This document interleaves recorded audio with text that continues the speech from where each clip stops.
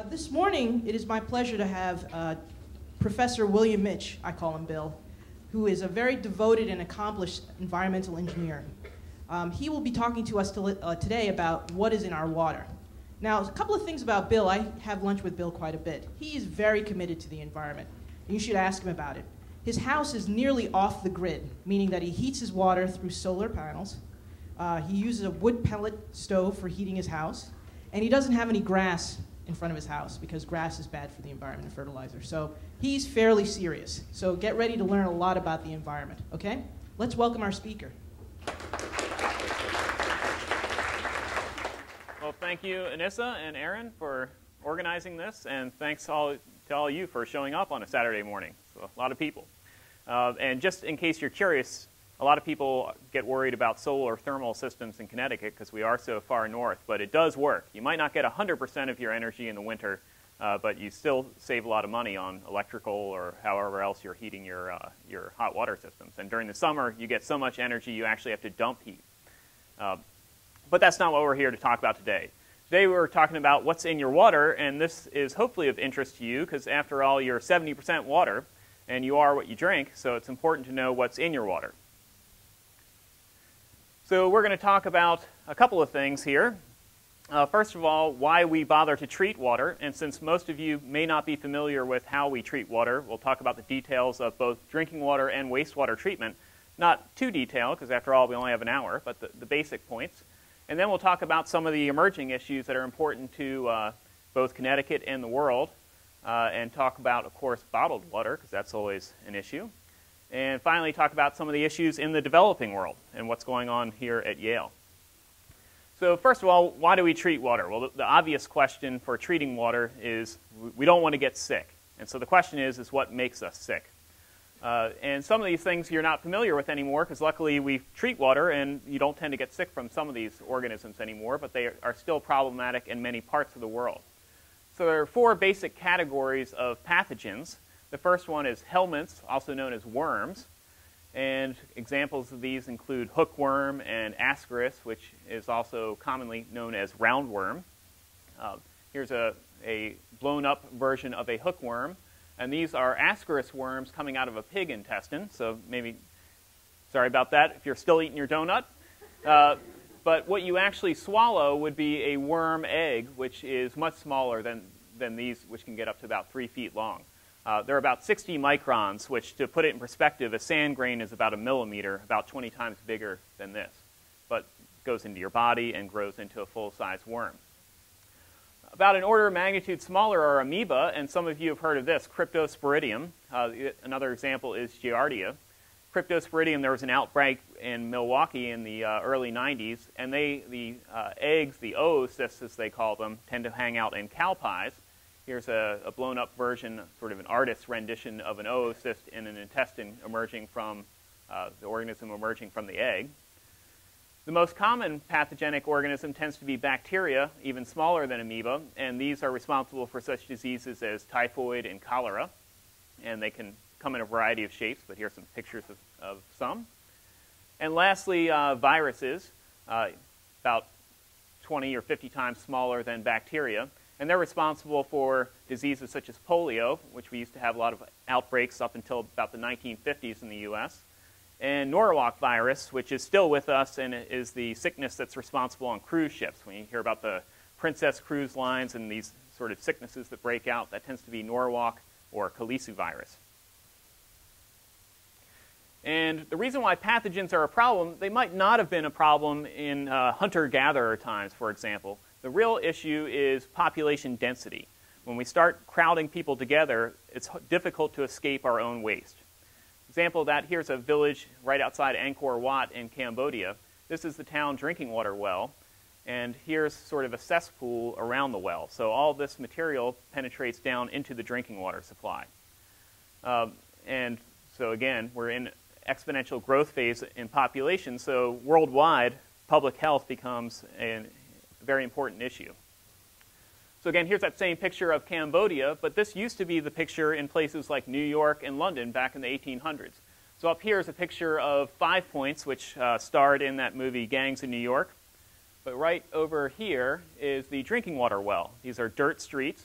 And it looks pretty clean here, but the reality is it was probably looked more like this. In London, back in the 1800s, houses were designed. Here's the floor of a house. Here's the road. People would generally just throw their sewage out in the road or throw it under the house in the crawl space. And the reason why they do that is because the waste product was known as night soil, and it served as a good fertilizer. So you send one of the kids down there to muck out the cesspool every once in a while. But the problem is you have both hydrogen sulfide and methane, and the guy's going down there with a candle, so you'd have these explosions occasionally. So you might lose a kid.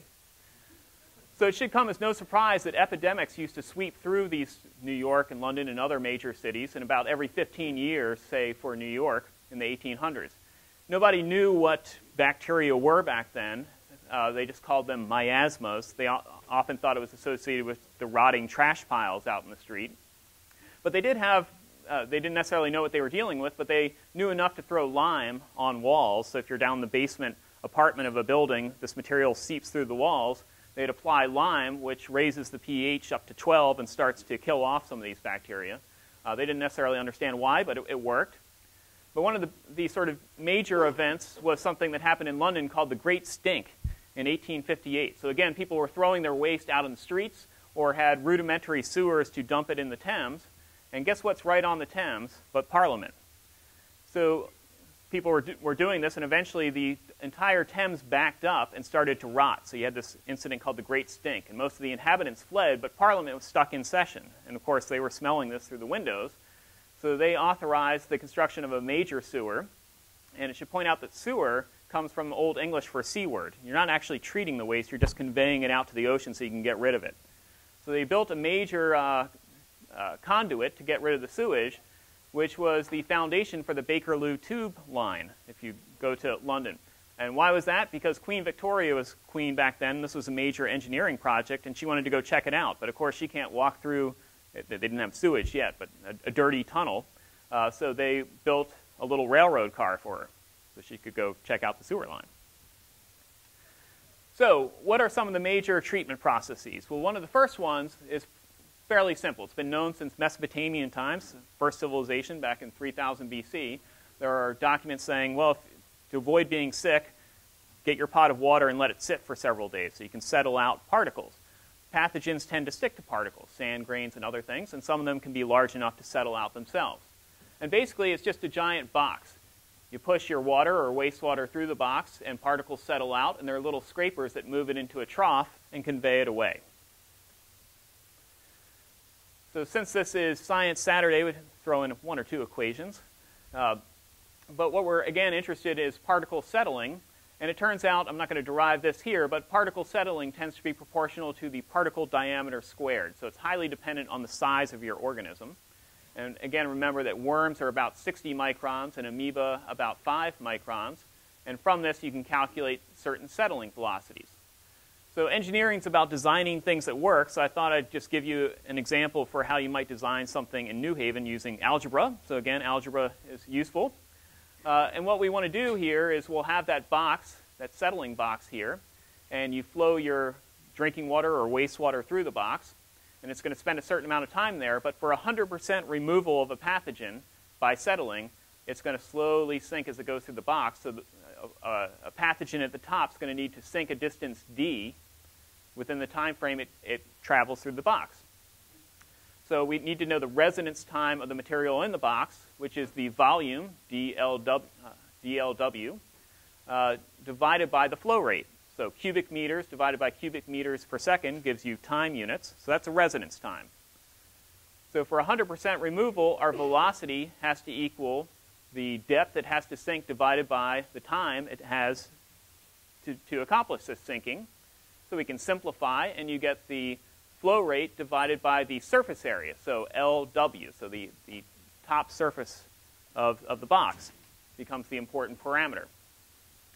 So we can solve for various surface areas for New Haven to remove different types of pathogens. So we know this settling velocity, we plug it into this equation, and we know the flow rate. New Haven treats about 15 million gallons a day of either drinking water or wastewater, because what goes in goes out. And we can say, well, what land area would we need to remove different pathogens just by settling for New Haven? And for worms, you'd need about ½ an acre. No problem. Readily done. Once you go down to amoeba, remember it's proportional to particle diameter squared, it ramps up rapidly. You're talking about 86 acres. That's a huge amount of land to set aside just for one treatment process. So basically, it's not really going to work. And when you get down to even smaller particles, forget about it. It's not going to work at all. So what do you do then with those other smaller organisms? Just as an aside, one of the reasons we don't have worm contamination in the U.S. anymore is this is the most rudimentary treatment process. In the early 1900s, a lot of people started putting this in, and worms were no longer a problem. Well, another thing you could do is, say to remove amoeba, is filter the system. And this gets into current EPA mandates to try to require towns to actually filter their water. Most towns do, but cities like New York City don't. And New York City has issues right now, and they're fighting it out with the EPA because, remember, cryptosporidium hangs out in cow pies, and there are drinking water supplies up in the Catskills, and cows are farmed up there, so they're walking around and depositing cow pies in the drinking water supply, but the drinking water supply isn't filtered, and other treatment processes don't really get rid of cryptosporidium. So the EPA is trying to force New York to put in filters, but it costs about $1 billion. So New York's trying to basically buy out the cows. So this can get rid of things like cryptosporidium, but viruses and bacteria can migrate through. So what does a filter look like? It's basically a bed in which you have sand, you dump water on top, and it slowly seeps down, is collected, and goes on to the next treatment process. And eventually the filter clogs up, so you run water backwards, and you scrape off all the pathogens and wash it out to the sewer. So it's a pretty simple system, but when you start talking about millions of gallons a day, you start talking about some very expensive treatment processes. But the major treatment is disinfection, so chlorination. So chlorine is essentially just Clorox. So you don't necessarily realize it, but a lot of you are essentially drinking Clorox. It's used to but obviously much lower concentration. So please do not do this at home. But it can come in different forms. The traditional form is just chlorine gas. And just to show you a little bit of chemistry, chlorine gas are two chlorine atoms that tend to share their electrons. But when it hits water, it tends to split. So one of the chlorines grabs both of the electrons in the bond and ends up as chloride, traditional table salt, completely harmless. The other one loses both of the electrons and combines with water and forms HOCl, hypochlorous acid, which is basically the constituent in Clorox. Well, chlorine likes electrons, and it's fighting with oxygen here, so it's unhappy, so it tends to be reactive and goes and tries to find 2 electrons elsewhere. And this is one option, is to go after a pathogen. So free chlorine plus pathogen ends up being dead pathogen plus totally harmless chloride. So options for places like New York City are to either secure pristine water supply. So here's New York down here, and they have watersheds up here, the Croton watershed and the Catskills. And that works to a certain extent, but there are issues, as I mentioned, with cryptosporidium and filtration. Chlorine doesn't do a good job of getting rid of cryptosporidium. But another option is for viruses and bacteria is to use chlorine. And just like to point out here, I think it's an important point these days as we start talking about how to help the developing world, that one of the major public health achievements came about not by medicine, but by environmental engineering. So here's a graph of typhoid cases in the U.S. You see fairly high numbers, but in the early 1900s, chlorination started happening to drinking water supplies, and you see a dramatic drop in typhoid cases as chlorination permeated out to smaller and smaller communities. It wasn't until the 1940s that penicillin came in, sort of a cure for some of these antibiotics for pathogens. It's good to have these, of course, in case you get sick, but it doesn't do a whole lot of good to put all your money in medicine if the very next day you get cured, you go out and drink the same contaminated water supply. You just get sick again. So just to put together a basic scheme for drinking water treatment, for surface waters, rivers, lakes, you send it into a box, settle out particles, maybe run it through a filter to get rid of cryptosporidium, hit it with some chlorine, and you have a little chlorine taste coming out of your tap so that makes sure that you don't have pathogens growing in the drinking water distribution system as it goes out to you. If you happen to have groundwater, well, the ground is actually filtering the water supply in a sense. It's just basically a glorified sand filter. So all you really need to do is add a little chlorine, and it comes to you. So another reason we treat water, dissolved organics. It's not just about pathogens. So in pristine water supplies, we have something called humic substances. So if you go out to a lake or a river, you might see the water is actually brown in some cases. And what this comes from is leaves that rot over months to years into a highly varied polymer called humic substances. Highly degraded, very carbon-rich. Microorganisms tend to pick out the nitrogen and phosphorus that they need to grow. And because it's been picked over for so long, the remnants aren't very bioavailable, so bacteria can't really eat it too well. Well, the problem with this material, besides perhaps it's unsightly, is that when you add chlorine, it reacts with this material because it doesn't know whether it's reacting with a microorganism or an organic. It just wants electrons. And you can form various byproducts. And so one of the byproducts it forms is chloroform. And you might see that. It's called trihalomethanes if you look at the drinking water report that might come to your house once a year. And people try to add various coagulants to group these molecules together and settle them out in the settling tank or during filtration. The reason why this is important, these byproducts, is that they've been associated with bladder cancer. So bladder cancer tends to be, I think it's the 4th or 6th most common cancer in the U.S. 50,000 cases a year, 12,000 deaths. And there are epidemiology studies linking the consumption of chlorinated tap water and even swimming in chlorinated pools with bladder cancer. It's not the same risk level as smoking. We're not talking 1 out of 3 people ending up with cancer, but there are significant associations with consumption of tap water and bladder cancer, and they're thought to be associated with these byproducts. So there are efforts to limit these. Some other issues, or looking at the other end of the scheme, why do we treat wastewater? Well, again, we don't want to release pathogens or sediment that can sort of silt up rivers. So we want to treat our wastewater so we don't contaminate downstream drinking water supplies. And again, we can use the same techniques, settling tanks, to settle out particles that we talked about before. But when we start talking about the dissolved organics, it tends to be fundamentally different from these humic substances. It's fresh organic material. So here is the generic formula for life.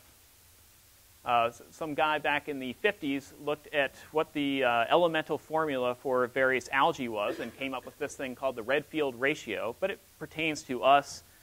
Some minor differences, but basically your carbon-rich CHO is basically this ratio of 1 to 2 to 1 is about the ratio of sugar. And then you have traces that you need of nutrients, nitrogen and phosphorus. Now the reason why sewage is important is because when you dump it in a river or some sort of ecosystem, it serves as a food supply. It is bioavailable. It's fresh organics. It serves for a food supply for bacteria. So bacteria tend to be carbon limited. And when you dump a load of food in a system, you can have bacterial blooms. So you have this population explosion of bacteria. And bacteria can eat that food consuming oxygen just like we do. So when we eat food, we burn it with oxygen and form carbon dioxide and water. And the reason why this is important is that if we're looking as we go down a river, say here's the sewage discharge, we have a certain amount of dissolved oxygen in our water. But as we go down the river, bacterial blooms happen, chewing up the oxygen in the water supply. And eventually, after they've chewed up all the food, as the water continues to travel downstream, you get some aeration again. But oxygen is very difficult to dissolve in water. It's a very slow process. But in this region of the river, you might not have enough oxygen, and you end up with a bunch of fish kills. So this used to be fairly common sites. You still see this in certain areas of, say, up near Wallingford on the Quinnipiac. You'll have some dams, and there's some leaking raw sewage that comes into the Quinnipiac up there, and you start to get some of these fish kill areas. So if you look around at some of the small dams up there, you'll see a bunch of dead fish lying around. But we treat wastewater for the most part now, so it's less of a problem than it used to be. So what other problems can sewage cause? So this relates both to groundwater and also just to natural systems like marshes. As I said, oxygen enters systems with difficulty. So let's think about bacteria for a minute. Bacteria have certain enzymes that allow them to burn food, like us, using oxygen. But there are various other categories of organisms that instead of using oxygen, can use things like nitrate, iron, sulfate, or even fermentative organisms. And the difference between these is the energy per unit of food that they get out of this reaction. So we, like certain aerobic bacteria, tend to be the most efficient. We get the most energy per unit of food. Up here, nearly 3,000 kilojoules per mole. The other guys tend to be less efficient. So life out there is a competition. There's a limited supply of food, and all these bacteria could be out there together. But the ones that make the most energy per unit of food that they happen to get have more energy to reproduce. So they expand at the expense of these other organisms. And so where there's plenty of oxygen around on the Earth's surface or where we happen to live, we tend to find aerobic bacteria. As soon as you consume all the oxygen, because it's difficult to get into solution, some of these other guys can start thriving. And so here's an example of a house. You might have a septic tank with a leaching field. This is raw sewage, partially treated, that starts to seep down into your groundwater system and eventually can come out to a well over here and be used as a drinking water supply. Well, you're loading up the system with food, so you're going to start this competition going, and oxygen takes a long time to diffuse down to that groundwater system. So first the aerobic organisms are going to chew up all the oxygen, and then as that food starts passing through the groundwater, you're going to run out of oxygen. These other guys are going to start forming. So what effects might that have? We need our audience volunteer here for a second. We have an olfactory specialist. So we had to have an adult do this because this is a toxic gas, hydrogen sulfide. So just so you know, you don't sue me. I'll do the same. See, I didn't die. So what does that smell like?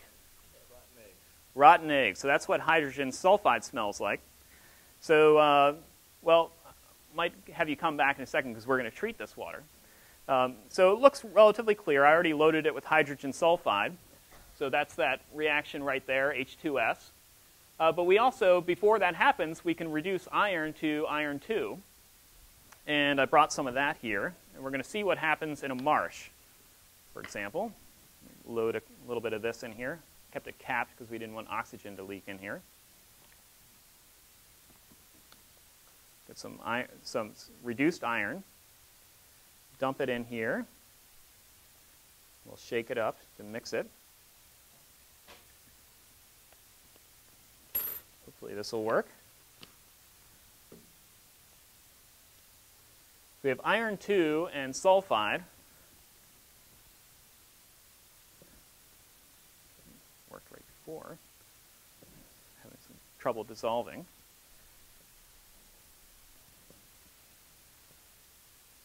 Going to dissolve. It should do this. We'll add in some more. What's going to happen here is we're going to precipitate iron sulfide solids, if this works, to bring the right salt.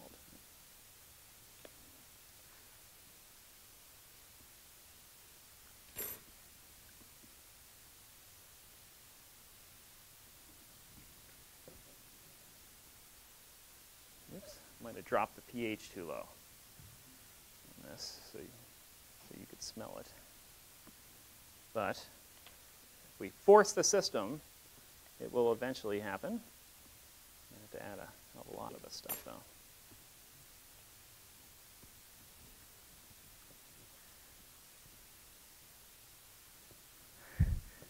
Hopefully this will work. Did this right before I got here, and it worked like a charm. But I guess what I'm getting at here is if you happen to go out to a marsh, say you're out digging for clams or something like that, if you look at the surface of the mud, it tends to be aerobic because you have tides and waves crashing. And so there's plenty of oxygen there. But if you dig down, you have an immense amount of carbon loading in sediments.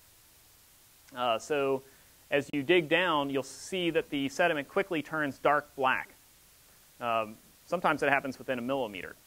So what's happening there is, if I can get this thing to work, is you're precipitating iron sulfide, which is which is colored black. I might have to add the whole bottle to this. So I jacked the pH down because what happens is hydrogen sulfide is an acid, H2S. And if it's HS minus, you can't smell it because a charged substance has to stay in water.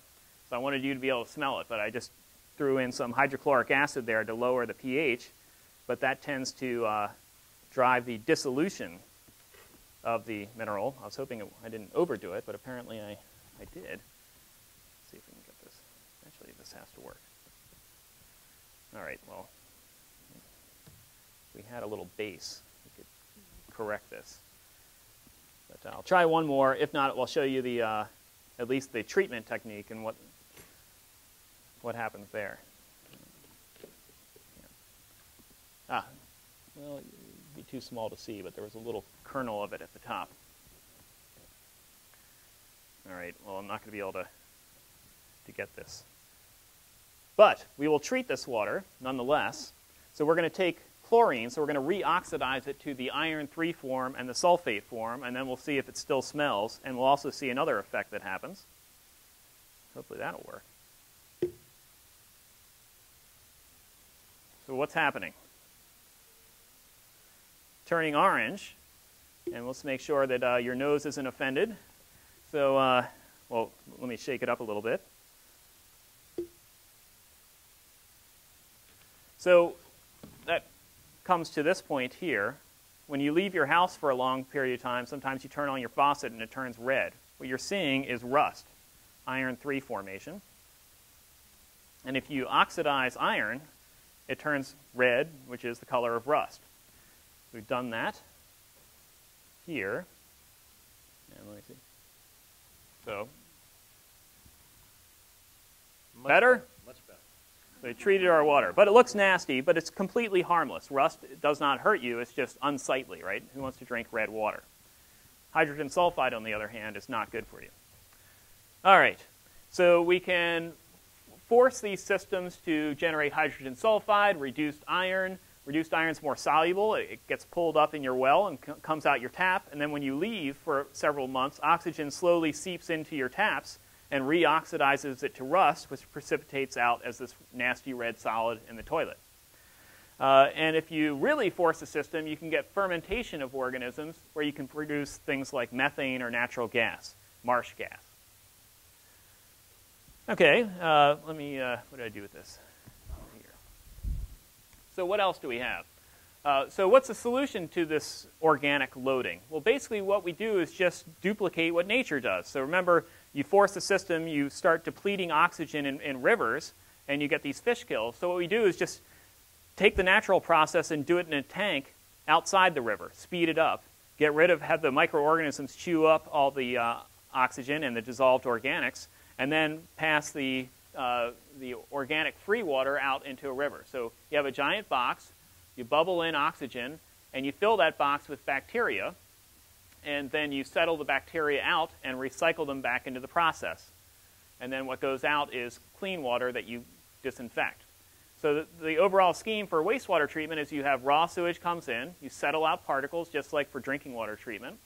You run it through this system up here, which is referred to as activated sludge, where you're aerating the system and allowing bacteria to chew up the food, the dissolved food. You settle the bacteria out and recycle it, and then chlorinate it, and then dump it and dechlorinate, because you don't want to kill any fish, and send it out to rivers. So one other issue with that is all the stuff is settling out. You also get rid of some of the dead bacteria.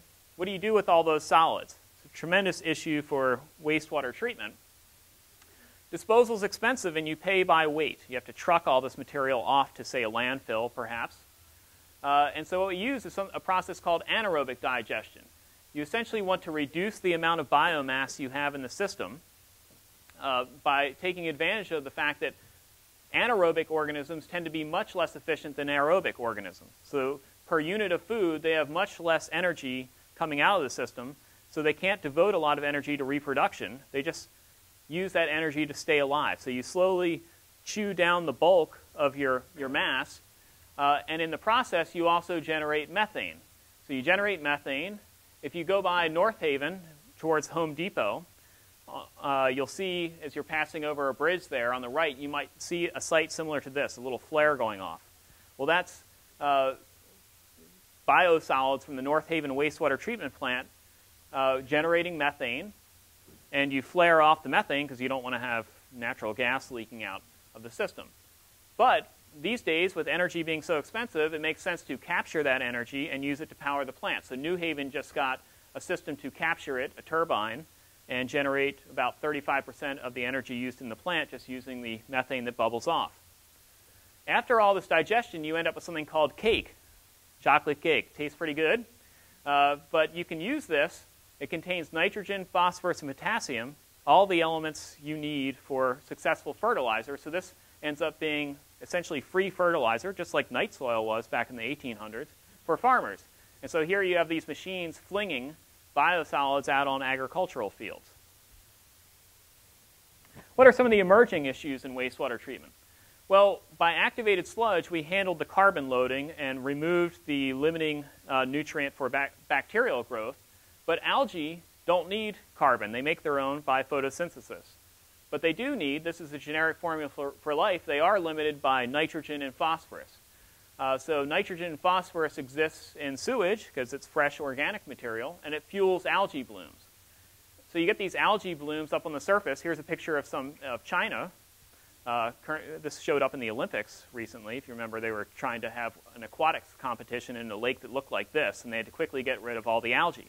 Same thing happens in Long Island Sound. When you're at the beach, you see these large lettuce leaf, nasty-looking algae. Well, that's from all the nitrogen and phosphorus loadings into Long Island Sound. The surface is fine because you're photosynthesizing, so you're generating loads of oxygen. So it can actually be supersaturated in oxygen. But these algae eventually die, sink to the bottom, and then the bacteria have now a food supply. So they chew up the oxygen, and your bottom waters go anaerobic, leading to fish kills. So there's a major effort now for Connecticut and New York to try to introduce new treatment processes to remove nitrogen and phosphorus from wastewater so that you prevent this process and hopefully cut down on those lettuce leaf algae you see at the beach. One of the other emerging issues is the emerging global water shortage. So most people now think that, that oil is the major issue or fuel is the major environmental issue these days. And of course it is an important issue. But probably as or more important an issue is water shortages. And here's some various pundits. We have a former VP of the World Bank saying, if the wars of the 21st century were fought over oil, the wars of the next century will be fought over water. So we're running out of water, and it's occurring both in the industrialized world where oil, of course, is a problem, but also in the developing world where a lot of people don't even notice fuel shortages. They're completely off the grid. We'll talk about some of that at the end. But an example here is California. So you've seen pictures of Los Angeles. It looks like lush palm trees. But in reality, it was founded in a desert. And so to supply that major metropolis, they've been piping water into the city from various parts of the West. Subject of the movie Chinatown was the Los Angeles Aqueduct, where they piped the entire Owens River to L.A. They then built the Colorado Aqueduct, where a major fraction goes to L.A. and San Diego, but also Las Vegas and Arizona are now fighting over this water supply. And until recently, there were years when no water actually reached the Gulf of California. It didn't even reach Mexico. Mexico is supposed to get some by treaty, so they're sort of cutting back on the amount that LA can get. And Northern California rivers have been piped down, California Aqueduct. In all of these cases, the federal government is cracking down on this process of importing water to LA. Ecosystem issues up in San Francisco, the fact that water doesn't even reach the Gulf of California, and treaty obligations with Mexico, plus Vegas and Arizona are also growing, and they're fighting for the water. So for all, and the EPA is forcing LA to at least leave some water in a lake that they drained to build this aqueduct. For all these reasons, LA is running out of water, and this issue is mimicked in other states, Arizona and Florida.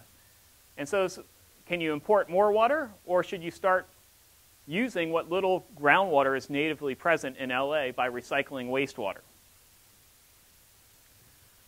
So what concerns would you have about recycling wastewater? Well, one of the big ones that has appeared in the news recently are what's all in wastewater, all of our consumer products, pharmaceuticals, hormones, things like antibiotics, so antibacterial or antimicrobial hand soaps, for example, have triclosan and other sorts of antibiotics in there. And some of the concerns might be, well, if you're dumping this out in ecosystems on a continuous basis, if it passes through your wastewater treatment plant, are you developing resistant pathogens?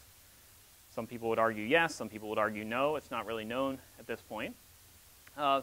Another issue is something called endocrine system disruptors. So in your endocrine systems, hormones at ridiculously low concentrations set off catalytic cascades when they reach a receptor in a cell. So tiny concentrations can have huge effects. And part of the problem is that some molecules look or behave like the hormones that we use and can set off these sort of catalytic cascades. So one of the current concerns are this is the female reproductive hormone, 17-beta estradiol.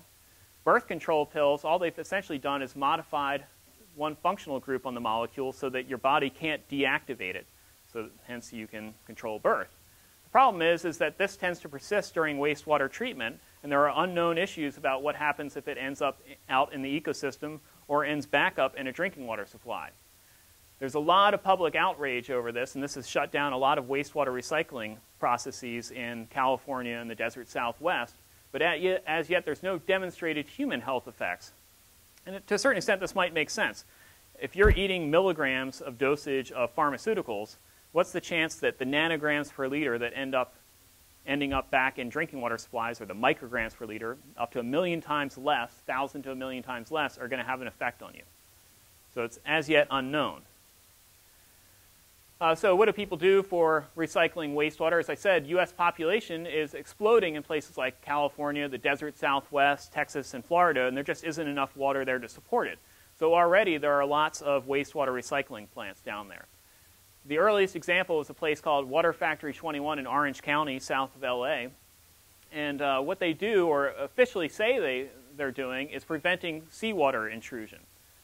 So you're pumping out groundwater to use as drinking water. And the problem is that you're drawing water towards the well, and you're right next to the ocean. So you might start drawing salt water into your well. And once it's there, it tends to be fairly dense, so it's hard to get it out again.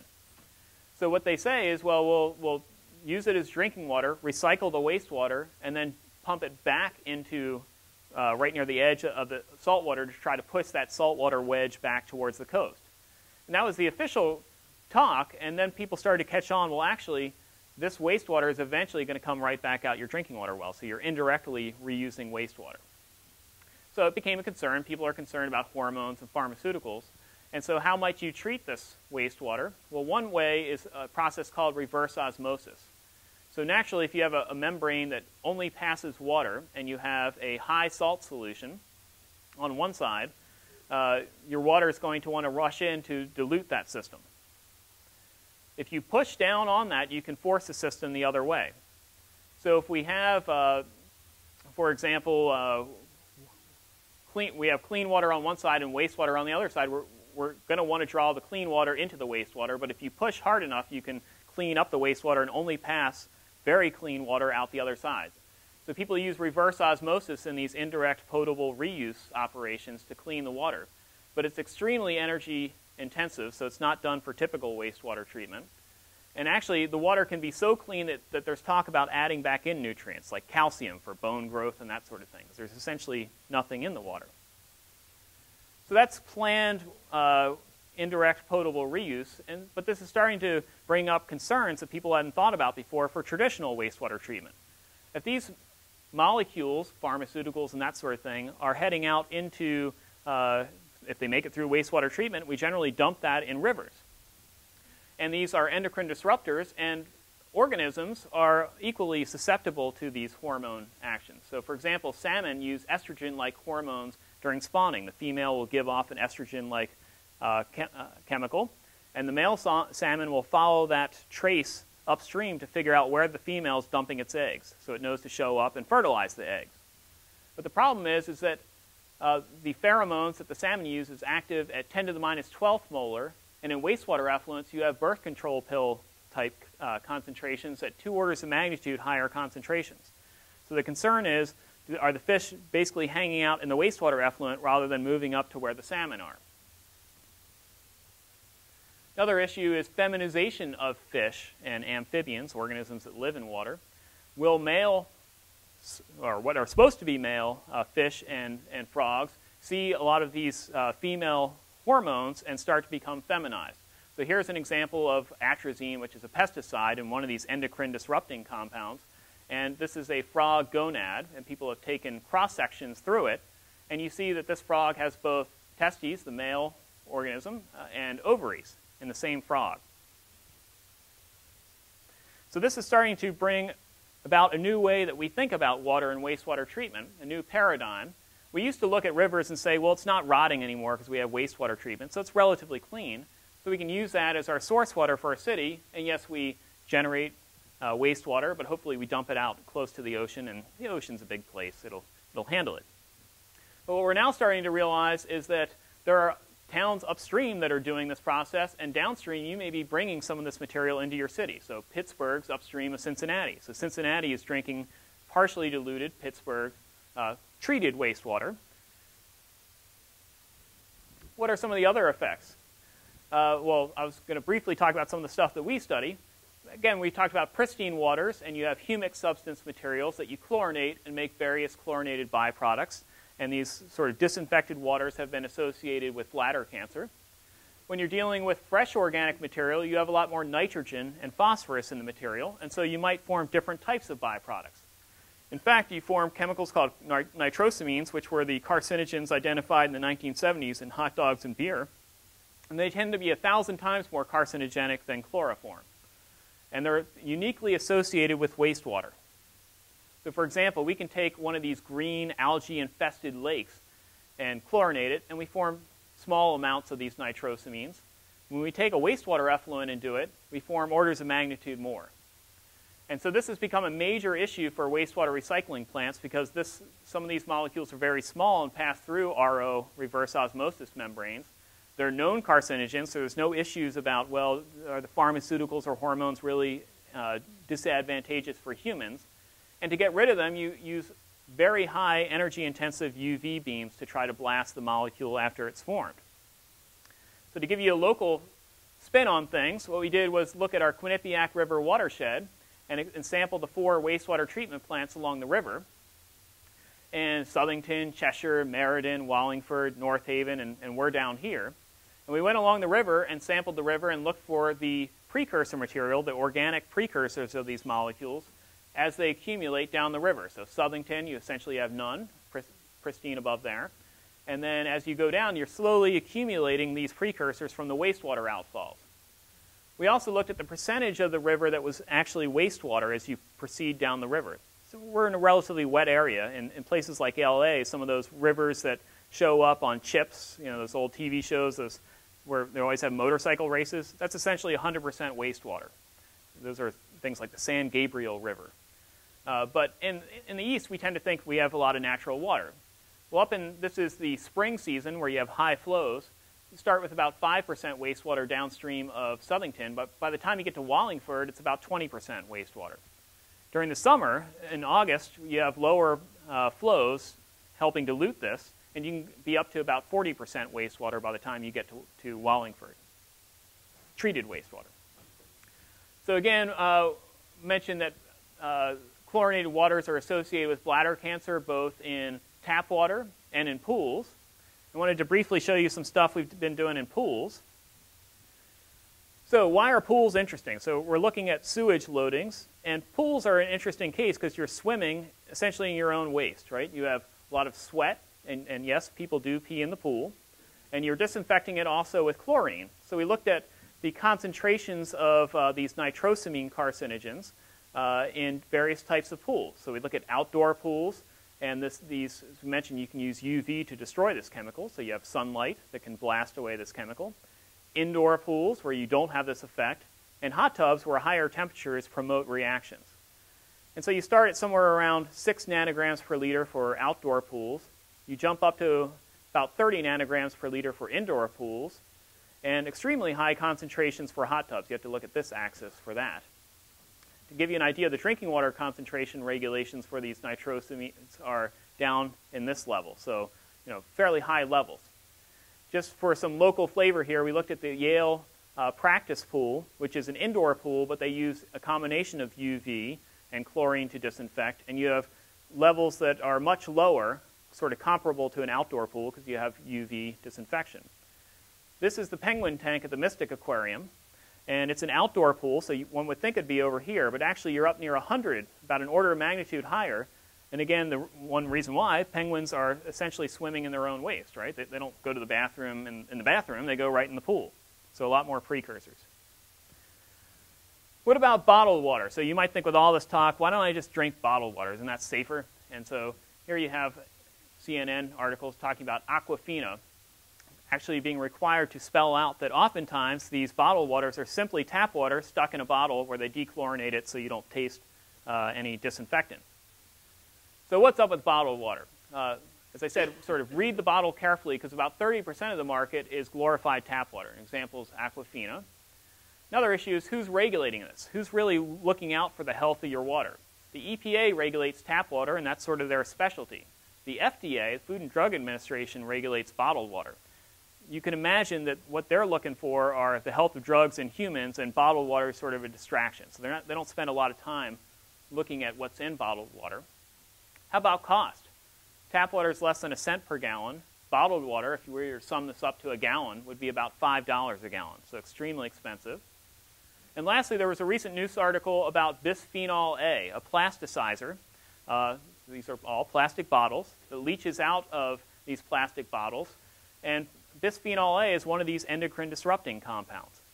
So if you think about it, many of you may have noticed this. You stick your bottle of water in the car and it heats up and you have that sort of plastic taste. What is that? Well, it's stuff leaching out of the plastic. So is that better? I would think not. The other issue is huge amount of plastic waste generated a year, 1.5 million tons. So tap water, people don't like the taste of tap water because of the chlorine, but if you want to sort of stop that, there's an easy way. Squeeze a little lemon in there. Ascorbic acid is vitamin C, and it's used in the lab to quench chlorine. You get rid of the chlorine taste, and you can get a little bit of vitamin C extra. So developing world, just want to finish with this and some of the things we do here. Engineers Without Borders for some of the undergrads. Talk a little bit about that. In the developing world, all these issues are of paramount importance because people are literally living in their own waste. Oftentimes people are drinking partially diluted raw sewage, is what it comes down to. And so there are huge health issues. 1.5 billion cases, a major fraction of the world has ascaris, for example, at any one time. An example is Mexico City. They have this river called the Grand Canal, which is essentially, Mexico City's about 20 million people. All their raw sewage gets conveyed up in a artificial river to the northern state where it's used by farmers for irrigation, who are, of course, exposed to all these pathogens. Another sort of graphical example, this is Cambodia again, and here we have a river. Where do you think the bathroom is? Right here. So it goes right down the river. Let's follow it downstream, and we have this sort of mat of nasty trash. And what's right here? A homemade sort of water distribution system, all made out of bamboo. It's very interesting. Little water wheel. You convey the water up. It pours into a bamboo slot and goes right into someone's house. But what are they drinking? So this is very common throughout the world. We went down recently to Honduras, and a town of about 1,000 people, totally off the road, dirt roads, no power. And they already had a spring box to collect water. They used to, in the old days, drink out of a contaminated stream, but they'd already had a spring box installed to collect clean water. The problem is Hurricane Mitch came through and destroyed the system. No relation, but flow dropped by about 70%. So we went down there to try to help them out. So you have a spring up in the hills. It conveys water down. They already had this distribution system to convey it down to a concrete storage tank and distribute it throughout various villages.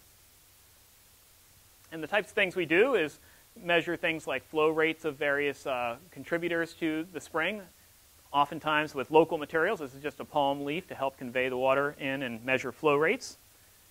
Test the health of the water. Are there bacteria in the water? Measure pressures in taps located around the town to see how, if you have major leaks, you can tell because you'd see a drop in pressure.